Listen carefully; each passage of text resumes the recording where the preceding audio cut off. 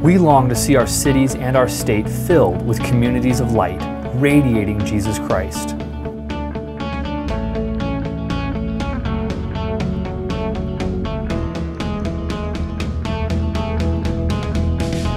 At the front line of this vision is the gospel community.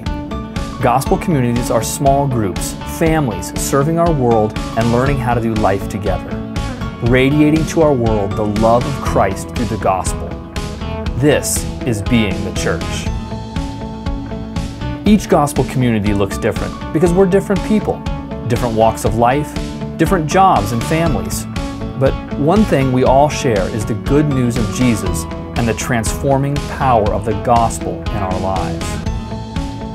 And to be clear, gospel community is not about attending another meeting or adding one more event to your already busy life.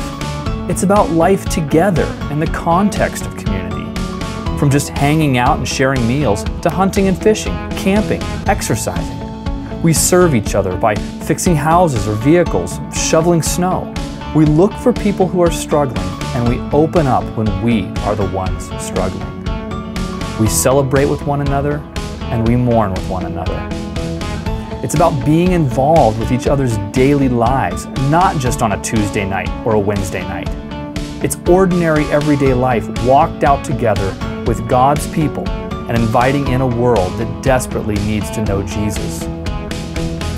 A gospel community is not primarily a Bible study, but we do study the Bible with the goal in mind to live together better. A gospel community is not a support group, but we support each other. The gospel community is not a weekly meeting, but we do meet together regularly. This is life together. And being part of a gospel community is not easy. It takes intention, and that takes courage. Caring for one another, loving one another, serving one another, pursuing one another requires giving of yourself.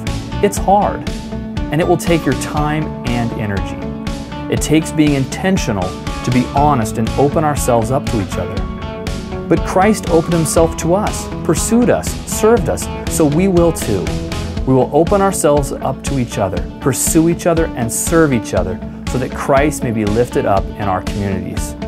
That's life together. Gospel communities are not a replacement for our Sunday gatherings. Rather, our Sunday gatherings become a celebration where all the gospel communities come together. We come together as a large family to hear God's Word preached, to connect with and encourage one another, and to sing praises to our Savior together. And they provide another opportunity for our non-believing family and friends to hear about Jesus. Gospel communities aren't perfect, but as we live life together as a family, we increasingly look more like Jesus and display the gospel to the world around us, transforming our cities and our state.